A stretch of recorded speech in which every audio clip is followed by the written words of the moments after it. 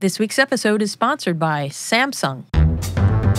You're listening to the B&H Photography Podcast. For 50 years, B&H has been the professional source for photography, video, audio, and more. For your favorite gear, news, and reviews, visit us at bnh.com or download the B&H app to your iPhone or Android device. Now here's your host, Alan Weitz. Greetings and welcome to the B&H Photography Podcast. My name is Alan Weitz. And I'm Jill Waterman. The thrill of victory and the agony of defeat, that powerful catchphrase has been synonymous with athletic competition ever since the early days of televised sports entertainment. Iconic sports images are enduring beacons of inspiration and achievement. But how much do you know about the finer points of photographing the action or the lightning-fast high-tech journey these images make from the instant the camera goes click to the moment you view the results in the comfort of your home? In today's podcast, we've got the inside track from two experts, Getty Images chief photographer Maddie Meyer and managing editor James Chance, who runs Getty Images editing operations in Europe and was instrumental in planning and training the editing team for the upcoming event in Paris. They're joining us today to explain how these visual delicacies are brought to life and served up to international audiences. We'll dive full on into the show in a sec, but first, a small request from all of us to all of you. As we've been telling you as of late, we're now a trending destination on B&H Photo's YouTube channel. Finally, conveniently placed under the podcast tab. Brilliant. So what do you say we start talking? I'll get the ball rolling by posting a remark about today's episode. From there, it's your turn to add your voice to the conversation. We'll be monitoring the discussion as it builds, and we'll give our favorite comments and on-air shout-out as part of an upcoming show. We like to think of the B&H Photography Podcast as a collaboration with our listeners, and we consider each of you as an intrinsic part of our show. We couldn't do this podcast without you, and we truly are thankful for your engagement. Now, back to our guests. Maddie Meyer is a chief photographer for Getty Images, based in but not geographically limited to Boston, Massachusetts. She joined Getty Images team in January 2015 after earning a Bachelor of Science degree in photojournalism from Ohio University. Maddie's assignments range from covering New England's professional sports teams to international travel, covering events such as the Men's and Women's World Cup, the FINA World Swimming Championships, and the Olympic Games in Rio and Pyeongchang. Her pictures are continually published in major metropolitan newspapers, magazines, and websites worldwide, including ESPN, the New York Times, Sports Illustrated, the Washington Post, among many other media outlets. Equally skilled as a photographer, James Chance began his editing career as a freelancer in London. He currently serves as Getty Images managing editor for Europe, the Middle East, and Africa. He trains the photo editors and oversees the editing operations and scheduling. He's also in charge of editing for major events such as the Women's World Cup of Australia and the Paris Olympic Games. James helped to create the vision for Getty Images' remote editing plan, where photo editors will be working out of the company's London office while the photographers will be in Paris. Maddie Meyer and James Chance, welcome to the show. Thank you so much. So excited to be here and speaking with all of you. Yeah, thank you for having us. Great having you guys here. Maddie, we're going to start with you. You started at Getty Images as an intern while you were still in college. Were you taking pictures back then or doing gopher chores and other tasks? How did this internship help prepare you for a career as a sports photographer? You know, I have wanted to be a photographer since I was an 8-year-old kid. You know, it's something I always really wanted to do. And I worked for the athletics department at my college, which I really enjoyed. And then I applied for the Getty Sport internship in New York City. And I've always known the best place for sport photography is at Getty Images. And the first assignment I had was photographing the US Open tennis tournament in New York with the great team that we have based there. And I just knew right away, you know, sometimes you arrive to a place or meet people where it really just clicks. And I'd had several other internships. I'd covered politics on Capitol Hill. I'd spent time in other cities, and I just knew this is where I want to be. This is where I want to spend my career. So luckily, they really had me hit the ground running shooting and doing mostly photography, but I got the chance to learn the editing side. I spent some time in the office. I did a little bit of everything, but you know, my time behind the camera was what was most important and fun and something that I enjoyed the most. we're going to touch on this a little bit later, but just I'm really curious about is that you chose sports photography as something going. Now, photography is global as far as your choices where you can go and directions you could take. You chose sports, which is traditionally, quote unquote, a man's place. And you're, quote unquote, just a girl. Did you hit a lot of headwind? Because even now, you're a minority. There aren't that many females out there doing what you do. Did they give you they look at you cockeyed, or did you fairly well break into things easily? How did it go for you?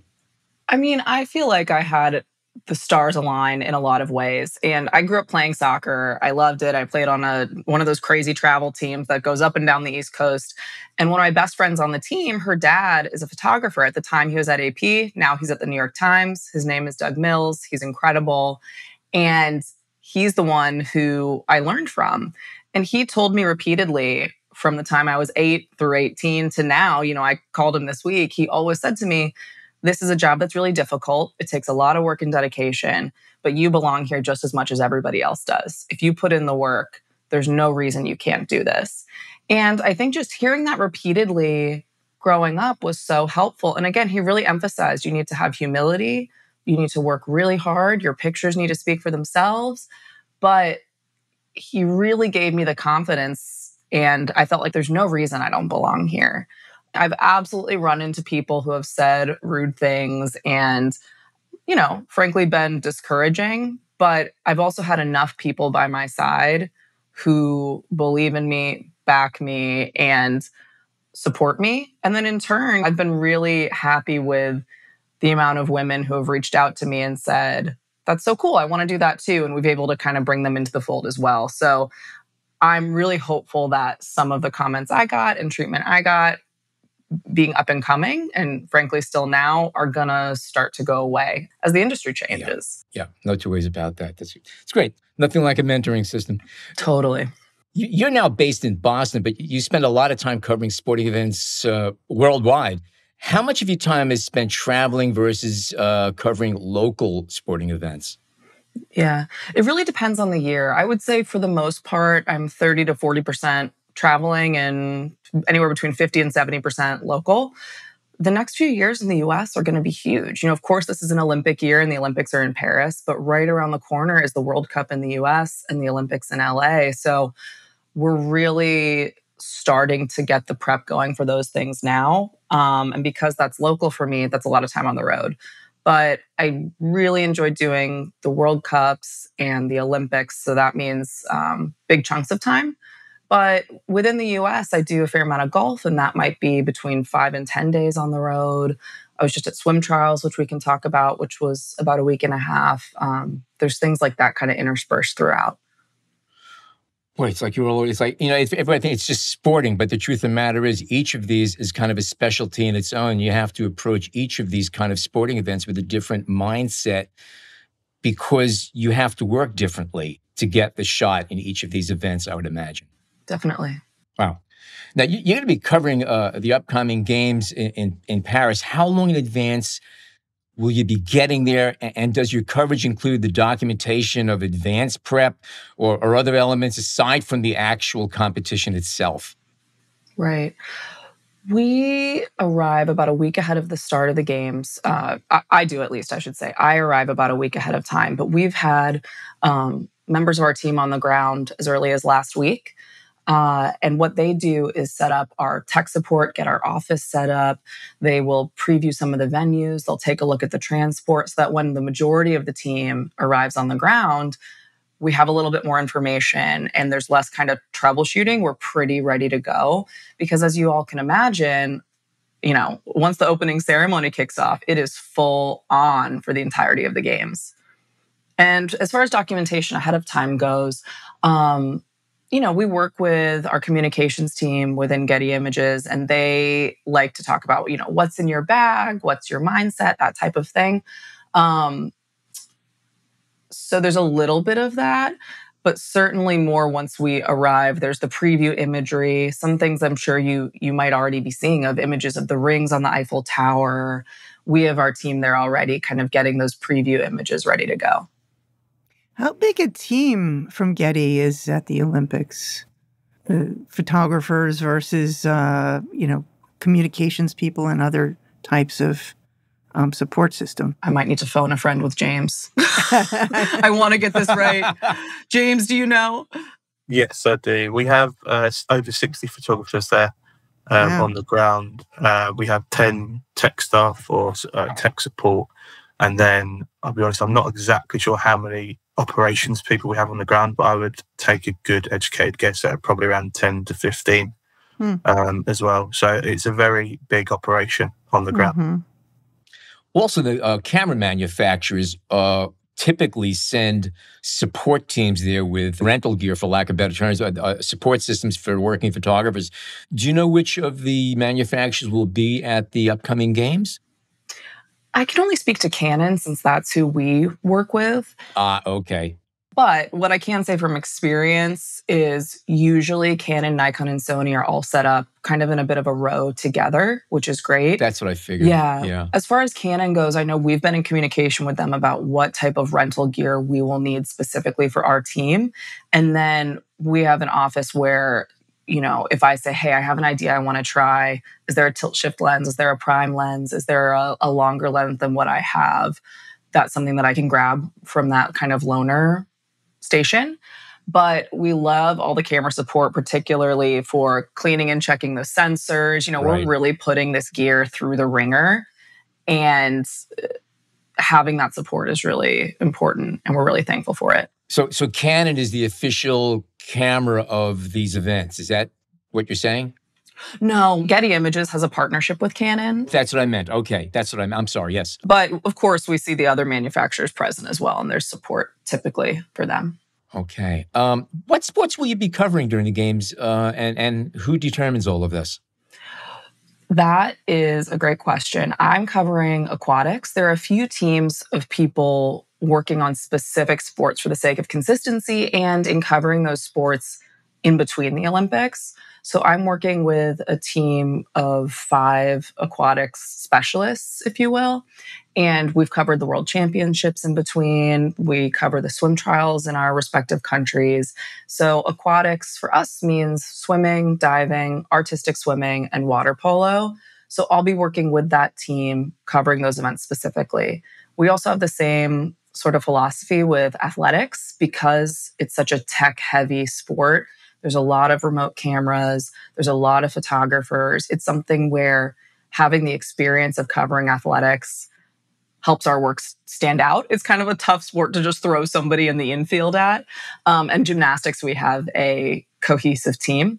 The rest, for the most part, we have photographers do a rotation of images so they can stay fresh and come away with something different and create a really nice variety from the games.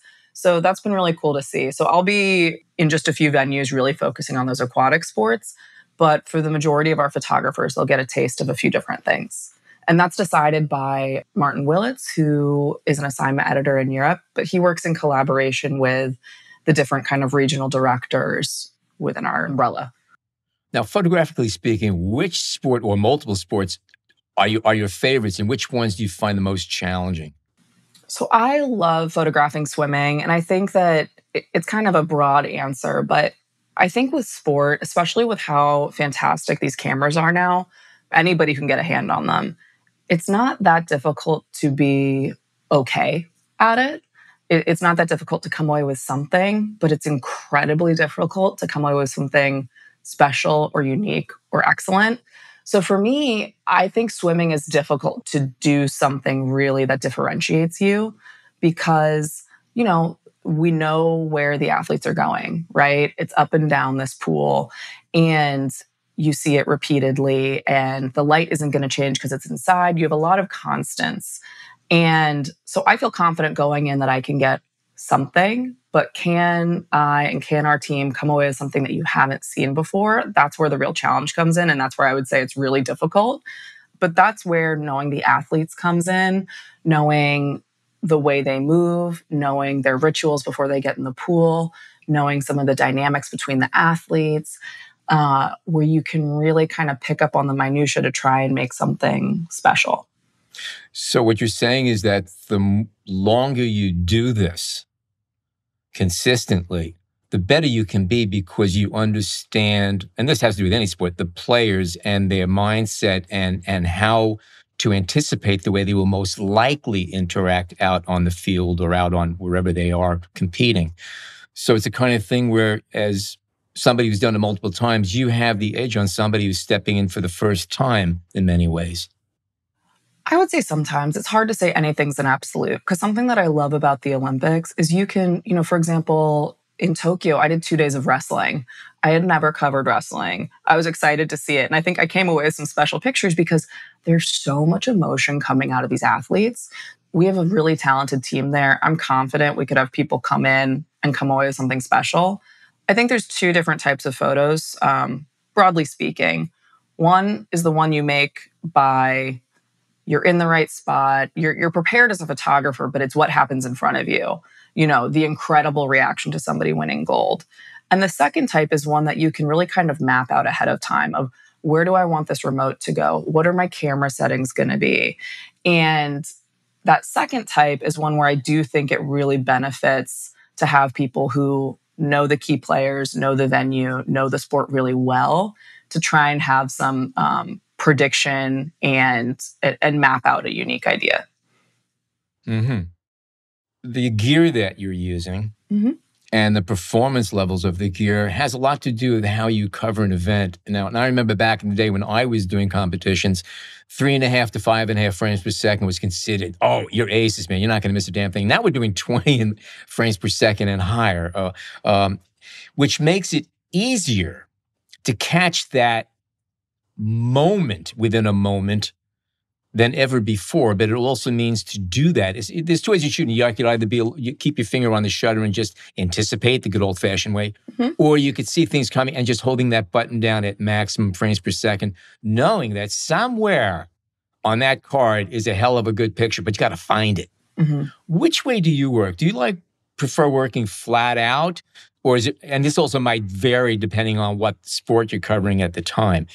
Do you prefer to shoot for maximum to make sure you're getting every little minutia of what's happening out in front of your camera? Or do you try to anticipate more and shoot less? I try my best to shoot less only because somebody has to look through these pictures, whether it's me, whether it's James, whether it's somebody else in London, which we'll get to.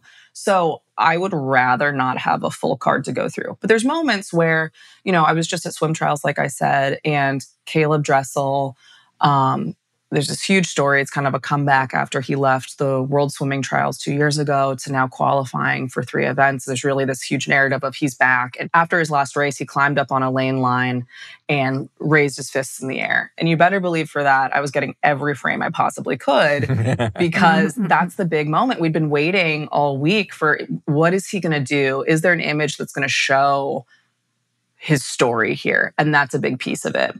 But when it comes to action, I'll take swimming just because that's what I'm kind of focusing on. Let's talk about Katie Ledecky. So incredible American swimmer, record breaker, amazing performances. But if you're photographing every stroke she takes for a 1,500 meter race, I mean, you're going to have to go through a ton of cards. So I know, for example, I prefer to photograph her towards the end of a lane line.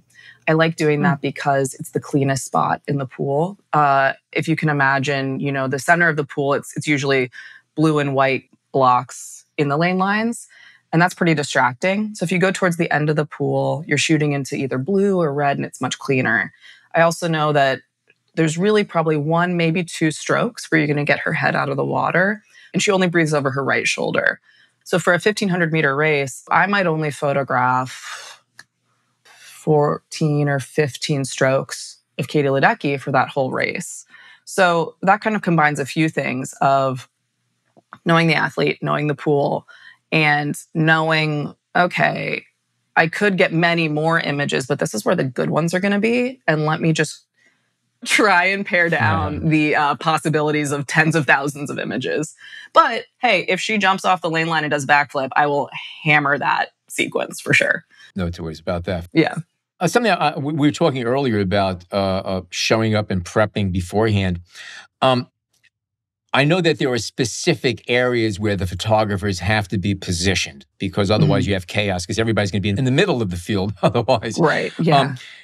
Are these positions selected by the photographers, say someone from Getty Images, for instance, or key photographers? Are they tapped into like where would you people prefer to be for your best, or do they pre-select that and you show up and say, hey, this is great, or geez, what the hell were they thinking? Or do you draw straws? Is there a procedure like that? That's a great question. Often there are spaces reserved for the global agencies, and those are areas that we get preference to over maybe Greek local media or French local media, somebody who's covering for one country or one organization. We, meaning AFP, AP, Reuters, often have a little kind of zone, like a preferential zone that sometimes we have access to over everybody else. But let's take swimming, for example, again. We'll be in 5 shooting positions. One is the pool deck, which we'll have access to, which is a limited number of photographers determined by the IOC and the photo venue managers. And on the pool deck, there's areas we're allowed to go and areas we aren't. But within that, you're kind of negotiating with the other photographers. So for example, if Caleb Dressel is swimming the 100-meter butterfly and you want to get a head-on photo of him at the end of the lane he's swimming in, you're working around 5 or 6 other photographers. You're kind of threading a needle there. And you have to kind of communicate about, okay, I'm right over your shoulder. Please don't stand. I'm going to sit on the ground curled up in a little ball. And many sports are that way, where you're kind of working with your neighbors a little bit and hope that there's that mutual respect of we're all trying to do a job here. We also have an underwater robotic camera for the aquatics. We have 2, one in each different venue. And so for that, there's an operating area because other agencies have similar technology. So that's an area where we have, of course, a unique view because it's underwater, but the cameras are cabled so that we will be sitting in a row up in the stands. And that space has been under negotiation for well over a year of how long are the cables that each agency has, where can we have a view, how much space do you all need? And again, this is back and forth with diagrams for well over a year to try and negotiate that space. Ooh. So I would say it varies. And then, skipping around to winter just for a moment, there's times I've been on the side of the mountain and you can have the whole side of the mountain. So you're just kind of trying to scout it, get there early, figure out what makes sense and go from there. What percentage of the cameras still have photographers, living, breathing photographers behind them, as opposed to remote cameras, which are increasingly being used to very good effect? Roughly, what percentage would you of these images we're seeing are remote images compared to real photographer images? I would say still the vast majority of images people are seeing are with photographers behind them, particularly in a place where it's pretty highly regulated like the Olympics. There's a lot of bars you need to clear to set up remotes. My exception would be track and field. For example, the 100-meter final, there are a lot of remotes set up at that finish line, at the head-on position. For that, I might say it's 50-50. But for something like aquatics, I would say 20% might be from a remote. And then something like basketball, one of our colleagues is covering basketball the whole time. Probably 25% of his images will be from a remote, and the 75% will be him hand-holding the camera. Okay. Now, as you mentioned, you're using Canon. I would assume that no one's using DSLRs anymore, and everyone's gone mirrorless. First of all, is that a correct assumption? And if it is, what are you using these days as far as cameras and lenses? Right. Yeah, that is a correct assumption. Everybody on our team is on mirrorless cameras, which I've really loved. In particular, how quiet they are. Like I mentioned before, I cover some golf, and it's incredible for being behind these athletes, close to these athletes, where, of course, golfers are really sensitive to that sound. Example for the Olympics would be I set up remotes on the starting blocks. So you may have seen those images of the swimmers diving in at the start of each race. And for that, you would have to be really careful because you need them the moment they leave the starting block. With this, you can be a little bit more liberal because it's not making that noise to distract the athletes, which is just great all around. Because also sometimes you'd have a wire short circuit or something where you're hearing that shutter and it can be very disruptive. So we love that. I personally will be using 3R3 cameras. And I'm loving the 28 to 70 right now, F2. I find going from 2.8 to F2 just helps so much in some of these messy situations that we we come across. Just helping clean it up and kind of create something that's a little bit different as an option has been huge. Yeah, I mean, a 2.8 is great, and I've had so many of these 2.8 Zooms, but yeah, that extra stop makes a difference. It really, really does. Yeah. Back in the heyday of magazines, which I remember quite well myself, if you were going for a cover or a single page, say a full bleed, you shot vertically. And if you wanted to spread, you shot horizontally. And this was regardless of the sport. In the case of the 2024 games in Paris, is there a preferred format or the photographer's urge to just follow your visual instincts, fill the frame for maximum, just basically get the best shot and let the editors deal with it after that? I would say there's certainly emphasis to get the best shot. I try to shoot mostly horizontally because that's what we see used more than vertical images. Of course, with social media, there's a huge need now for vertical. The demand used to be, like you mentioned, for magazines and magazine covers, but now we think about Instagram Reels, TikToks, posts on all those social platforms. So it's not something we can ignore, the need for vertical still. So we're certainly encouraged to do what you can to make the best picture. Something I love about working at Getty Images is we're really encouraged to take that risk, to see things the way that we best think they could be illustrated. But James can speak to it a little bit, that if there's an image that can be sent both ways, if it's a key moment, they might send a few different versions so that our clients can grab what suits their needs best. Gotcha. Maddie, there's a bunch of new sports that are going to be in Paris this year. Is there anything that you've never photographed before that you're looking forward to trying, perhaps? I am pretty locked into the swimming pool, but if I can get out, I would love to photograph the breakdancing. I think that would be so cool. I also didn't get the chance to photograph skateboarding in Tokyo, which I think would be fantastic. I'm such a sport lover and fan that the more sports are present, the better. And breakdancing in Paris would be really, really cool. Also, the fact that dressage is in front of Versailles, I think would be incredible too. Some of these backgrounds, honestly, I think they certainly can't compete to the star power of these athletes that are what we're celebrating. But some of these images we're going to see, I think, are going to be really dramatic and beautiful scene setters for these games. So you said you're pretty locked into the aquatics and the pool. Are you shooting every day? What's your schedule like? Do you have a time off that you could, say, make a trip to Versailles, or how does that work? It's pretty demanding, but frankly, that's how I want it. I love the aquatic umbrella of sports in particular. It's pretty demanding because there's several sessions a day. For swim, there's 2 sessions. For diving, water polo, and artistic, there are multiple sessions a day. So because of that, that's why we have a team dedicated to it. My time off is going to come after. I'm going to take a trip to Nice with one of my coworkers, which I'm really looking forward to. But it's pretty foot on the gas for the entire games. Wow. All right, we are going to take a short break, and we come back. We're going to hear from James Chance, who is the managing editor for Getty Images.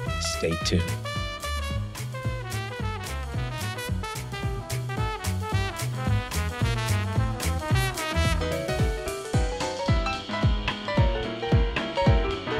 Out in the field, you need rugged, sustainable data storage to keep your camera footage safe.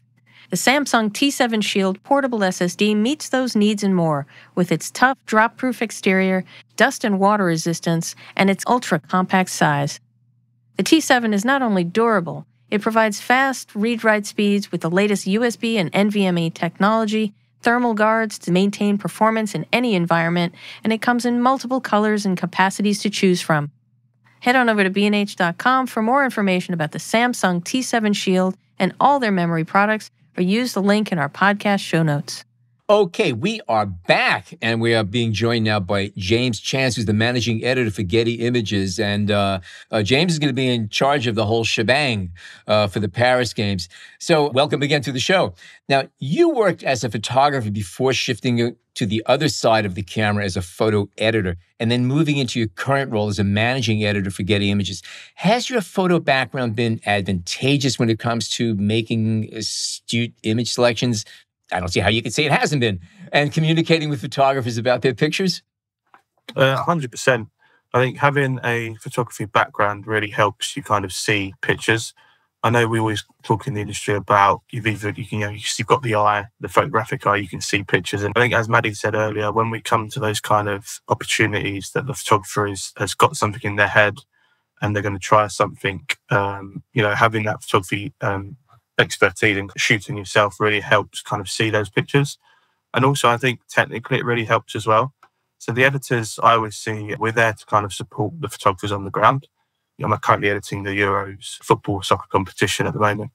And the photographers, for example, will send a white balance test in before the game. So they might send us a test with the white balance and just say, could you have a look at that and just check it over for us?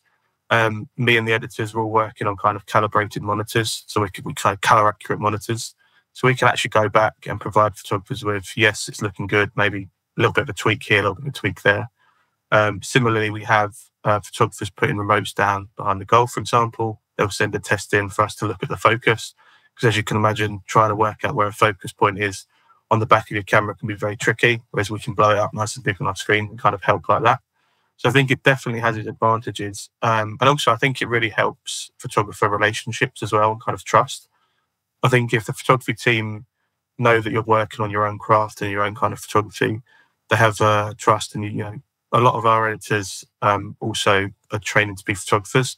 And at Getty Images, we use the editing team as kind of a training ground and a development path to help people progress in editing and photography.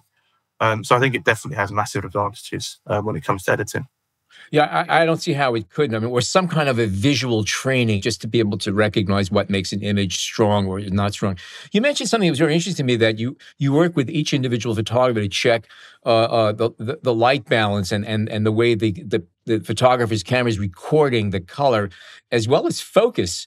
And that makes a tremendous amount of sense, because you don't want to learn during the games that somebody's focus is off or the color isn't correct. So you actually work with each photographer to fine-tune their gear so that the images that you receive are, in a sense, pre-edited or they're tweaked to a point where they could go easier into the lineup. Is that correct? Yeah, only on certain events. So, for example, I'm talking about the football, soccer. I said if it's a night game, for example, the photographers will try and set white balance. They'll send it in to us and we can obviously make sure it's all correct, because you want the picture out of camera to be as near perfect as possible. The photographer wants it to be near perfect. It saves us time in the editing process if we don't have to correct the colours, if that makes sense. And I said, especially around the kind of focus is more for the remote cameras. So we have remote cameras behind each goal. Okay. And obviously we're looking to set the focus point around the goal line. So basically they're sending us a test picture and we're obviously blowing it up nice and big and checking that is correct. Because you said the worst thing you want is at half-time, there's been a goal going in the first half, really nice, big on your remote, and then you get a message from me going, oh, I'm so sorry, but it's not quite sharp where it needs to be. So we try and help the photographers as much as we can, and I think that really builds a strong trust and relationship between editors and photographers, because we're all trying to do the same thing. We're all trying to achieve an amazing set of pictures at the end of the day. Sure. Well, remote cameras aside, how many photographers are you going to have on the ground in Paris? So as the IOC official photography agency, we have, I believe, 60 photographers on the ground at the Olympics. What I will say is, we spoke about it earlier, but it's not just 60 photographers. We have various remotes, robotic remotes at the games. So we will have some fixed cameras that are kind of on tripods or on boom arms around venues that are fixed in a position. And a photographer will have access to either a pocket wizard or a remote to fire that when they want in the stadium. So sometimes it could be like a nice general view of the stadium and they will basically press a button to fire that when they want. Also, we've got, as Maddie mentioned earlier, we've got robotic cameras. So we've got the underwater robotic at the swimming, which is in a housing in a case, but it's also, because it's robotic, the photographers on the ground can actually move it around. So they can recompose it, they can change the zoom on the lens if they want, and basically control the camera underneath the water effectively without having to actually have a diver go down and make that change. So that is obviously a fantastic piece of kit that we use. We'll have a robotic camera at the boxing, the bird's eye view of the boxing, because normally the boxing ring has like a really nice Olympic rings. So if anyone gets knocked out, or if there's a nice punch picture, a bird's eye view can work really nicely from that as well. So we're using lots of different remotes and robotics at the games. It's not just the 60 photographers that you see with handheld cameras. When the photographer's operating the robotic camera, what are they viewing the image with? They have a little screen. That is a great question. I believe, and maybe Maddie can kind of confirm this, but I believe they're using a laptop on site in some software that we have to be able to control that camera and set the exposure and compose it how they want, basically. And it's kind of going back to what Maddie was saying earlier. They've got obviously an image in their head, or they're trying to create an image of what they know is going to happen in the pool and how that will look nice. Yeah. Right. I can jump in really quick. We have a specific monitor that gives us a feed without any delay of what's going on under the water. And then we trigger it with, it looks kind of like an Xbox remote. It's shaped the same way. And then we have our laptops where we see the images come into our editing software and can run it through a preset kind of filter to add a little bit of contrast, make a little bit of a tweak. This is specific to underwater because you're shooting through so much water, whereas the remote and robotic cameras for other sports, they might not need that kind of tweak out of camera at all. Like James was mentioning, wanting to get it as close to perfect out of camera as possible. So we're up there with two separate monitors, one to look at treating it like the viewfinder and the other to process the images. Wow. Something I'm curious about, we're talking a lot about robotics and the kind of images that they're capable of taking. Would it be possible for a killer photograph captured with a robotic camera to win a press photography award? Yeah, certainly. And they have already. Have they? Yes. I think the thing to keep in mind when we talk about robotics, it's easy to get this image of like, is there a robot up there making these choices and decisions? Well, it's just, there's nobody standing behind the camera is really what it is, but there is somebody watching the images. Totally. I mean, it's just kind of the next level of, I'm sure many of us are familiar with glass remotes at basketball. The remote camera set up behind the backboard where you get great pictures of the athletes dunking the basketball. That would be kind of a still stagnant remote where you're imagining, okay, we see Jason Tatum dribbling down court by himself. We know what's going to happen next, and you're firing it. For aquatics, the first kind of step was the same kind of static camera where our photographers would dive down, they'd have to compose the focus down there, and you'd be going for one image, the start of the race, one athlete in one lane. And this is cranking it up about 10 notches where you're still going through that thought process. Let's take Katie Ledecky again. We know, and we hope going forward, she's going to continue to stay pretty far ahead of the people she's competing against. So what comes to mind for me right away is like, okay, lane 4, many of us have seen that image where she's in front and there's people following behind her. So you could be center of lane 4 and take that picture. But you could also turn the camera and get her diving into the pool. So it's the same kind of process of that static remote, but you get way more per race or per event than you could have with something you can't adjust. The thing that's really exciting now is because you can adjust that shutter speed, we're having people pan images on the robotic, being able to move it since it's not static, and come away with things where it does feel like you're actually behind the camera and able to move it and control it exactly the way you want. And we've been talking about all the photographers out there. How many editors are they going to be overseeing the work in London? And will there be any photo editors on site in Paris? So we will have 27 editors in our London office. And we have a mixture of editors from all over the world. We have editors from the UK, from Spain, Italy, Sweden, America, Australia, Japan, and Argentina. We're bringing our kind of global talent to our London office to create the best talent and the best team we have available to us. We also have 7 remote editors in the UK as well that will work from home. We have 4 remote editors in Australia working as part of the team. And we also have 10 remote editors working in America as part of that team. So it's a very large operation. And I said we won't actually be having any photo editors on site in Paris at all for this Games, which will be the first time we've ever done that. Wow. I guess you really don't necessarily need them to be there. I mean, essentially, it's irrelevant. So, are there layers of editors? Do you know? In other words, you get this raw feed coming, and you got all these zillions of pictures.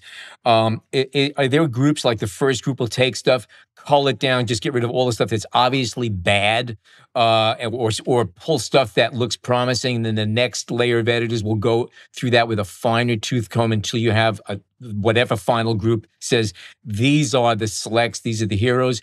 Or do you look for those winners and the heroes right up front? How does it work? What's the dynamic? It's a very, very big operation. We have many different aspects.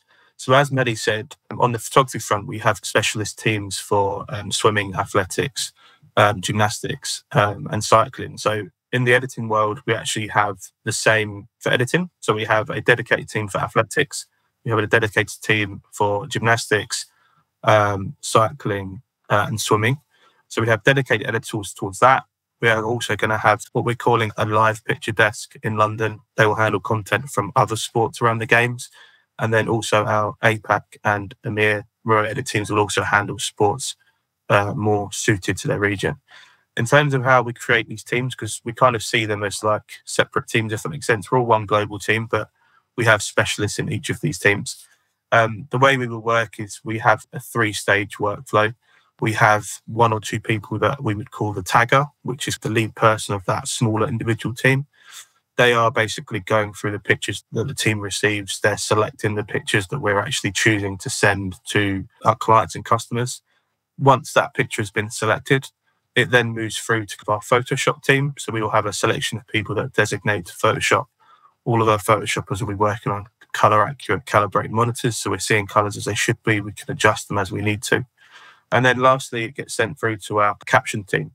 They'll be using hotkeys, which is shortcut code keys. So instead of typing in a athlete's name and of Team America, for example, we will have a little shortcut combination. So you might only need to put in 4 or 5 numbers or combinations of letters and numbers for that to apply into our caption field. And they will basically apply all of the metadata in terms of the caption, what's going on, who's in the picture. And then after that, we are sending it to all of our clients and all of the world, basically. You talk about Photoshop, and I know that editing images can be a very sensitive thing. Now, obviously, you're checking a color, which is really, really important, and other little things like tonality and things of that sort. And if there's random dust, I imagine you'll take a dust mark off. Where do you draw the line in Photoshop? Because at some point, you're now changing the picture. Is it merely for tweaking technical accuracy and cleanliness of images, to keep them dust and dirt free? Or do you ever go beyond that for whatever reason you might have to? No, of course, we would never go above that or beyond that, basically. Obviously, we uphold our kind of editorial guidelines and standards at Getty Images. So what we actually do to a picture is quite simple. I think people that probably aren't in the know think we do a lot more to it. But normally the kind of standard process would be we would open a picture into Photoshop. We would make exposure changes or contrast changes if needs be, make that image pop a little bit. We would then basically apply a crop that we think makes that picture better, and then just process it through to caption send. So we're only really cropping and making tonal changes to the picture. We're never ever removing anything or making any drastic changes that would go too far as such. Basic, simple cleanup. It's all it is. Nothing editorial. Yeah, exactly. Most of the pictures we receive from our photographers, and I know I'm incredibly biased here, is in a very good spot. They don't need much doing to them. We have amazing photographers that we work with. And 90% of that content just needs a little bit of a helping hand, a little tweak, just to kind of add the cherry on top and make it the best it can be. Now, you need more than just an external hard drive to keep all this together. What kind of technical tools are needed to power the image workflow and file management for a remote operation of this scale? What's the hardware and software involved in this? That is a very great question. So we have at Getty Images a fantastic technology team and event support team, which handles a lot of the technical side for us. We've been planning this operation for the last 4 years. So I've been speaking to the tech team over the last 4 years, and we've been making plans of how we want to do this. Obviously, we have to make plans of how we make it all work globally as well. As I said, we've got people from all over the world. So we have to take that into consideration. Our tech team, I will give them the plan and tell them how I'd like it to work. They go away and they make it work, basically. They make some magic happen. I think we're going to have a lot of the servers in Paris, and everyone else from the world will connect to Paris. But to go into the finer details, I'll be honest, our tech team just do it for us and make it work, really. So how much of a tech team is there in Paris? So I believe we will have 10 members of our technology team in Paris. There will be a couple of them that will be based in our Paris office, which is where all of our servers are kept, the hub as such. I remember when we went to the Winter Olympics in China, there is like a massive block of computers or servers. Imagine a server room. We have a couple of blocks of those that obviously we're all working from. So we'll have like 2 members of the team in there kind of monitoring that, making sure that's all kind of working. And then I believe the rest of the 8 members of the team will be out supporting our photographers on ground. There'll be people supporting the remote system, making sure everything runs smoothly. Because as you can imagine, it's not just the editors that need technical support or remote support. It's also the photographers to make sure they can get images to the server, to us as well. Mm. And so how is it working for the photographers to send the images to the servers in Paris? Does it happen in real time, or do images pile up to a certain amount and then get sent? I'll probably hand that one over to Maddie because she's the one that's got more experience in that. Yeah, of course. Typically what we do, and it varies by event, which I think is fascinating, or even the point in time in an event. Usually what we do is a tag and send workflow. And by that we mean, let's take, again, Katie Ledecky's race, just for the sake of consistency here. I would go through and send just my selects, just the tagged images from my camera, either wirelessly or with an Ethernet cable plugged in. Each photographer has an individual FTP address that will send to the servers and are delivered to the editors. So the editors on their back end have already set up, okay, Maddie is at session 15 of swimming. Here's the caption info. And those images that come through are given that metadata. Where sometimes we change it is, for example, something that is fast and a lot of important imagery, like 100-meter dash, where the photographers might be on send all and cabled, because that's the most stable way to send the images. And every image they send would then go through the servers to the editors. And we get pretty specific because, like we spoke about earlier, the shutter speed on these cameras is so high. So let's say there's 8 photographers covering the 100-meter final. We might say, hey, you 2 or you 3 go on send all. These other positions will be tag and send, and just send that key winning moment so the editors can get that out as quickly as possible and don't have to wade through so many images. And James can speak to it too, where sometimes an editor might say, hey, this is our photographer in the key position. This editor is going to focus just on this photographer for this specific event. And this other editor will take care of these 3 photographers who are in areas that might not produce as many pictures from something in particular. So it's really interesting that we can get so strategic working in partnership with our editing team. And I know from the photographer side, we want to do the best we can to make the image. There's a lot of pressure on that, but also we need to make it as easy as we can for the editing team to do their job and not bog them down with 1 million things to sort through. Yeah, but it's amazing that you're actually doing a sort of pre-edit on site. I mean, is there time in between races that you're going to that? Is that how it works with the tag and send? Yeah, and I think that also comes to knowing your sport and knowing when you have a moment to do that. For example, I know where my coworkers are, and the way I think about it is this is their picture. You know, if you take, for example, shooting a soccer game and there's a goal on the other side of the pitch or a corner kick on the other side, I know that that's my coworkers on that end. I certainly will be paying attention, photograph as backup if it's a really key moment, but I know I'm not in position to make the best image at that time. So those are moments when you can kind of take a look. Or when athletes are being announced, that's really big, certainly for track and gymnastics and swimming, or even water polo, they'll announce the teams. If I have a coworker who I know is in that prime spot and I'm on the other end of the pool, I'll flip through it and send what I can quickly. Just one last question. When you're doing the tag and send, is the whole take being looked at again after the fact in case there's something incredible that got missed? Mm-hmm. It depends on the event. If it's the heats, there are, oh my gosh, like at least 15 heats of, let's say, the 100-meter freestyle. That's not something the editors need to hold on to. I will back up the entire take on my computer, but I will just send through the keyframes because particularly for something like swimming or even any sport, there's those kind of in-between moments that you catch where somebody's eyes might be closed or their tongue is sticking out in a way where there really is no need for this image to see the light of day. We just send through the ones that we say, hey, this is usable. This has a clean background. This has the athlete in peak performance or showing something that we need to see, a celebration, dejection, anything like that. So I do know, James, you could speak to this a little bit. Maybe the World Cup final, you're getting the full take, but generally with tag and send, you can send pretty heavily and hold the rest back. Yeah, and most of the time, the photographers, just their responsibility to a certain degree to make sure they send us the pictures we need. I think we have great communication with the photographers. So, for example, as Maddie said, say she sent a picture to us and the athlete's eyes were closed. I would then drop her a message and just say, hi, Maddie, great frame, but unfortunately the eyes are closed. Could you just go back and have another look and just send us a couple extra? And at that moment, I could even say to Maddie, and we do sometimes, of just send me that whole sequence because I know you're busy and I'll go through and select the one where the eyes are correct and good to go. So I think that is kind of really important. And I think what I would also say is that with the kind of editing operation for the Olympics, as Maddie said, we kind of prioritize and strategically plan each sport differently because each sport is different and we have to photograph each sport differently. We have to edit each sport differently. But also with the technology we have, we use a editing software, which is a Getty Images own branded software and developed in-house, which is called Focus.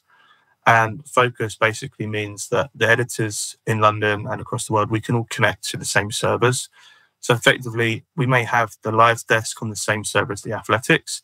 The athletics team will kind of filter just to the athletics event. So they're working on that and we will be filtering to other events. But when it comes to the 100-meter finals, for example, we will go, right, this is a big moment. This is a big story. Right, 5 people from the live desk team, you need to switch over now to the 100-meter finals. So then we basically expand that team from, let's say, 5 to 10, which then allows us to really concentrate and kind of hone in on those kind of big moments, big stories. And that is what is really great about our software we use Focus, is because we can all chip in and help each other out and move resource. And it's really flexible how we move resource to make sure we are really concentrating on those big moments, big athletes, and big stories. Wow.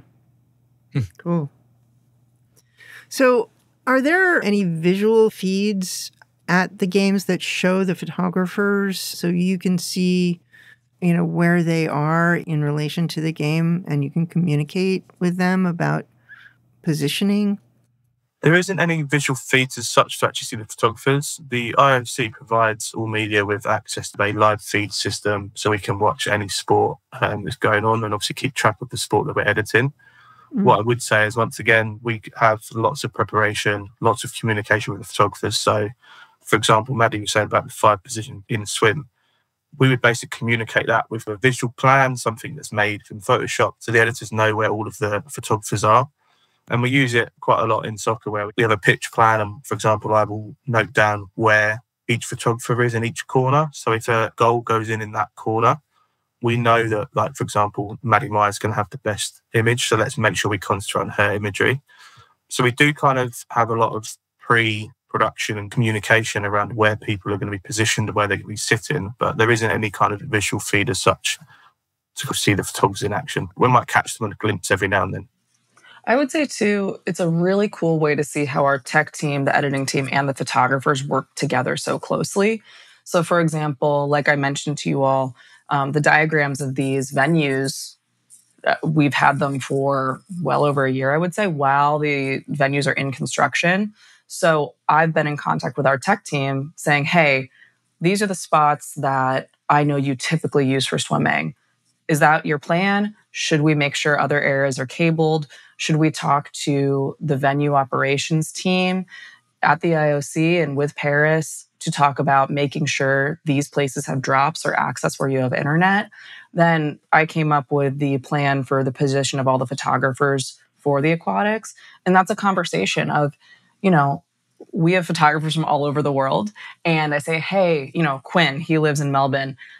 Are there races you want specifically because you've been following Team Australia and it looks like they're going to do well in these certain events? Where would you like to be? So that rotation, I've been speaking to them about for a few months now. And then in turn, we can speak to the editors and say, this is where the photographers will be, just so you know, like James said about if there's a key moment, you know who will have it, most likely, as well as, hey, this person's roaming. This person isn't by a hard line. You might not see images from this person immediately, but these two people are the ones you can rely on for getting images consistently throughout the event. I think that's really key as well. So, for example, for all of our kind of major events and daily edits we do, we have a WhatsApp group with the editors and the photographers, and that communication is really important. So, for example, as Maddie said, letting me know that someone's roaming. So then in my head, I'm not going, oh, I've not seen a picture from Maddie for 20 minutes. I need to check in and just double check if the comms are down, if there's any problems. But the fact that Maddie's already told me, right, I'm going to be roaming today, I already know, okay, that's fine. She's not got a cable. I can not worry about that. And I'll see the pictures when she gets back to the cable, basically. Cool. So is WhatsApp the preferred communication method between the editors and photographers? It is normally in Europe. I know it's a little bit different in America, Maddie, but for the Olympics, we will use WhatsApp, I would say, as our main communication tool between editors and photographers. And also, as we mentioned earlier, the technology team are also in those conversations as well. So, for example, say there is a problem with one of the cables, the technology team can be made aware really quickly and kind of react as quickly as possible to make sure we get it back up and running. Cool. And those WhatsApp groups, I think, are so valuable because, James, you can take over here because I know you do a lot of setup, but let's say it is the gold medal basketball game. James will set up a group with the editors that are on that event, the photographers that are on the event, and the technician assigned to that event. So everybody's on the same page, and you can communicate of what images were sent when, or say, hey, I can't get a picture out. The editors can say, I'm seeing it, it's corrupt, I'm not seeing it. And the technician can either be on site and go see you, the photographer, to make sure, is it your camera? Is it the cable? Troubleshoot on that end, or take a look at the servers on the back end too. It's always fantastic as well to have that WhatsApp group. For example, we will share stories. So for every editor, a bit like the photographers, to be honest, normally has their specialist sports that they're into.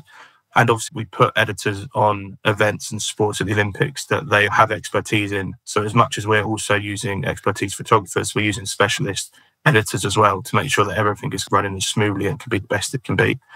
But also, for example, we will have athlete lists, or we will have big athletes that we need to tick off. At Getty Images, we will have a lot of big athletes in certain markets. So, for example, in Australia, in America, in Europe. So that WhatsApp group is also a really good opportunity for the editors to just say to the photographers, could you keep an eye out on this athlete here? There's a story running about them today, and we just need to make sure we can tick a couple of pictures off for them. So it's a really good way of communicating stories and any live news that's just breaking. Because, when we're editing, often we've got the commentary on, and sometimes the commentary will give you something, a little piece of information or a little snippet that the photographers haven't got access to.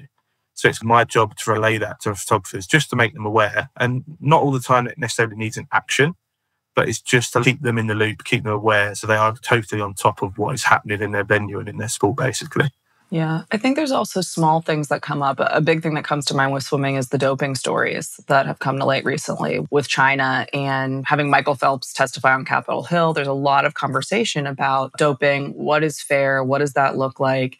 And sometimes the images that we make on the ground aren't necessarily super standout. You can imagine these editors are going through thousands of images a day. So saying, hey, just a heads up, I know this looks like two people just walking past each other, but this is a story because XYZ. This is a story because these two athletes have been outspoken about doping. And we've had situations where athletes won't stand next to somebody or bow their head or will do something subtle, but it is a big storyline. So it's a great way to have that two-way street. Yeah, it's tapping into everyone's specialism, photographers and editors, and sharing stories. I also really like the WhatsApp groups as well. For example, I did the Winter Olympics in China, and at the end of the day, I used to drop in maybe 5 or 6 pictures from the session that we'd done, which were images that had just totally blown me away and that were fantastic and I'd loved seeing and loved editing on. It's always great to share that imagery because the Olympics, it's a long stint, it's an intense period of time. And actually just having those small moments to go, look, you did a fantastic job today. I actually love this picture. It's really nice to share that and builds a lot of kind of team camaraderie between photographers and editors. I imagine looking at thousands of images a day really does dull your senses. And that seems like a good idea. Just a little thing to jolt or go, this is what we're looking for. These are the prizes. These are the kind of pictures that stand out from the rest. And it's good to share that kind of stuff because you can become desensitized after looking at a lot of images. Yeah, I totally understand what you're saying. It's always good to go back and review our work. So what we normally do is we put daily creations together for major events at the Olympics. So we'll have our editor-in-chief, Sean Botchell, and our director of editing globally, Lawrence Griffiths, and some other select people go through the servers and basically select the best of images. They're looking at the crops and the edits, and just if something needs a little bit more of a tweak, they'll do that. We have a ranking system. So what I normally do is at the end of the day is just kind of select our rank 1, which is what we class as our best imagery, and just flip through. And as you said, there are some images that really stand out. And I always look back with fond memories on the Winter Olympics in China. It was the first Winter Olympics I've done. I was never really into winter sport, to be honest, because in Europe, we don't really have much winter sport. So it's not very big over here. But actually, every day there was pictures that were blowing me away. And the imagery was so amazing. That's one of the best parts about the Olympics is you see sports and imagery that we don't get to see day to day. There's so many sports at the Olympics that don't get the coverage domestically and daily that do at the Olympics. And it's really fantastic to see.